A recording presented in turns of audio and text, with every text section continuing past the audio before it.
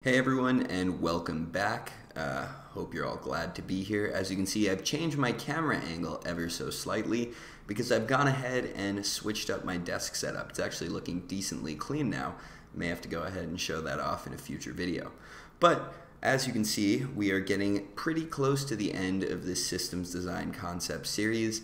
And so right now I'm currently looking at the light at the end of the tunnel. I mean, besides this, I've got a couple of short rant videos I want to make, and then a couple of collaborations, and then soon we're going to be on to those interview questions. So hope you guys are looking forward to it. Let's start talking about caching. Okay, so as I previously mentioned, today we would be talking about caching.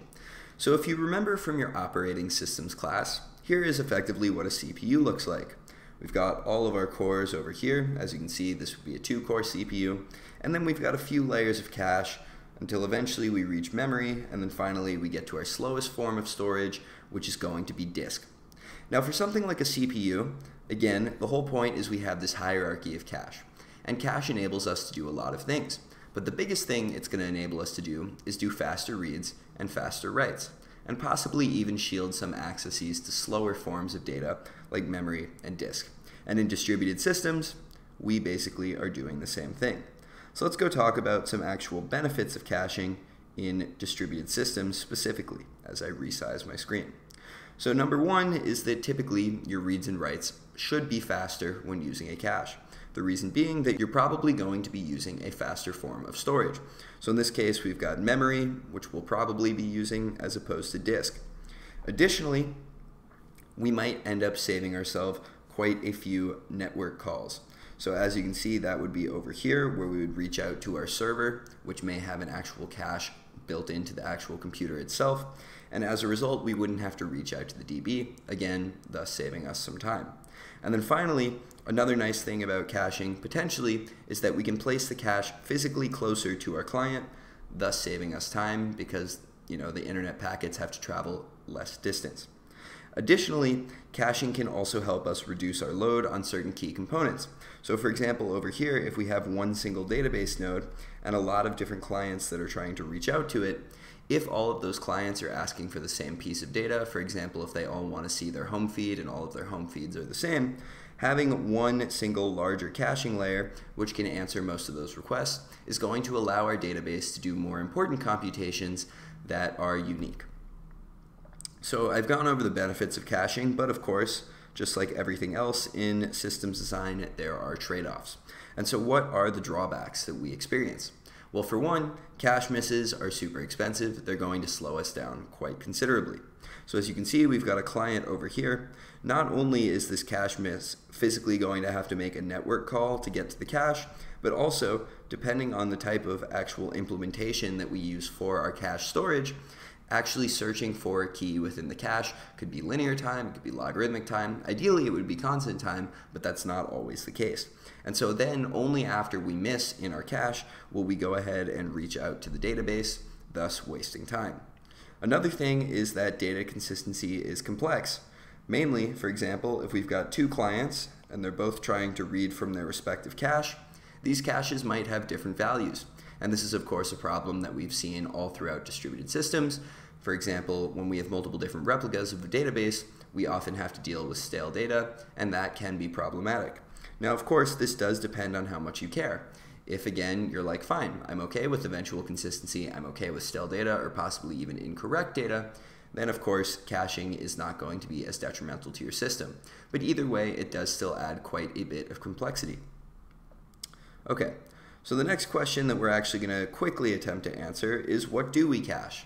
And this one should be pretty simple if you started to think about it, but the gist is any form of computation or anything that could be remotely expensive to do or load or read.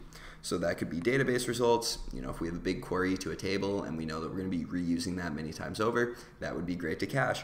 Another thing is computations done by application servers. For example, sometimes a database can give you partial results, but you either want to merge that with some other results that you have, perform some subsequent computations, or anything like that. And so actually performing a caching of the results of what was on the server can be very useful as well. And then also just like popular static content. That could be images, it could be web page files, anything like that. We're going to devote an entire video to that topic alone when we talk about CDNs. Okay. So now I'm going to dub a term called server local caching, because now that we've answered the question, what do we cache, we should probably start talking about where do we store it. So one type of kind of storing this data I would call server local. Just made it up, so don't quote me on that. Don't use it in a systems design interview. But the point is, the data that you're caching can actually be stored on the application servers themselves. And when I say application server, that could mean many different types of things. It could be a database, like this guy over here. It could be a message broker, if you're reading the same message over and over and over again, for example in Kafka. It could also be on your application servers or Zookeeper, your coordination service, anything like that. So what would be an example of this? Let's imagine we're looking at Tinder over here, and I, like the dirty dog that I am, keep going back to my page to check who's liked me. Well, I'm going to probably run that query pretty often, and it's probably not going to be updating very often, right? It's probably infrequent that I get likes, as many of them as I do have because I'm a handsome devil. They don't come in that frequently. So as a result, if I'm checking them every single 5 minutes, they're mostly going to stay the same. So rather than having to reach out to the database and do an extra network call, what we can actually do instead is go ahead and just get it right from the application server after it's been returned for the first time. And so you may notice here that when we have multiple application servers, it's very important that I am going to be reaching out to the same application server every single time. Now, we've spoken about consistent hashing in the past in this series, but this is also something that's very important in load balancing. If I'm a client and I'm going to reach out to one of my application servers, it's very important that I'm going to the same server every single time, specifically so that I can reach the server that has actually cached the data specific to me. That is why something like consistent hashing, it seems I already wrote it out, so that was kind of redundant, but the point is, if you recall, it's basically a ring that splits up all of the traffic, and it tells you where you're going to be routed to. The reason being that consistent hashing, as opposed to just like random routing, is going to maximize our cache hits. You can watch the consistent hashing video if you're a little unclear on how that might work. But let's actually quickly, before I move on to the next picture, go into some pros and cons.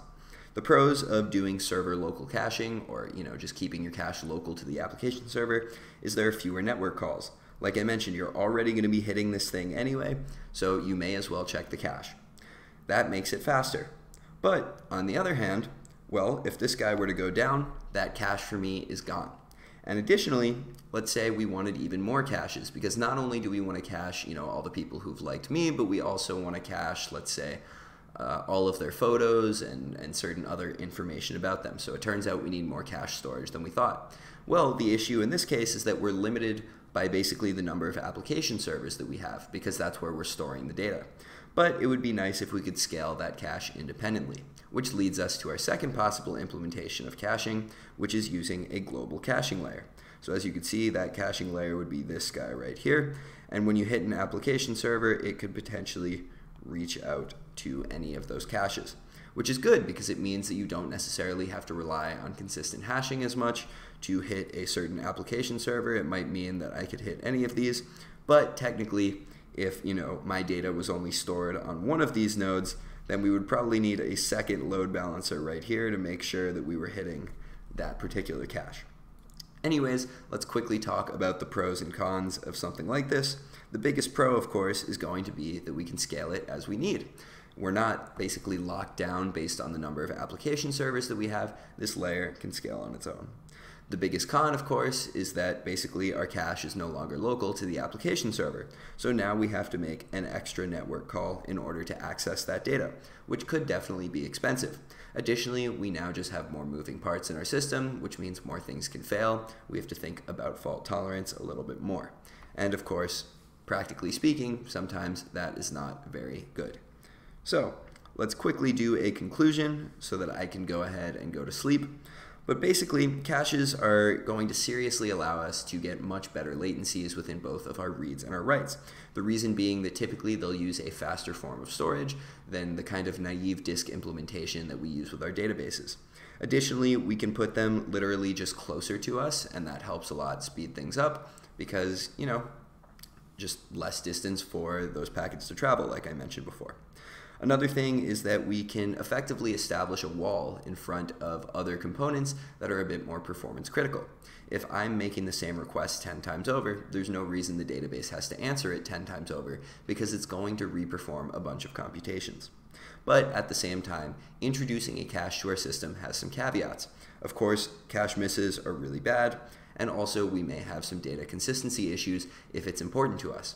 If, for example, one cache knows what my password is, but I go ahead and change my password, and the cache doesn't realize that, and I keep entering my change password, and the cache is saying that's wrong, that's going to be a problem. So it is sometimes very important that we need to basically make sure that our caches have good data consistency, and that in and of itself is going to take a full video.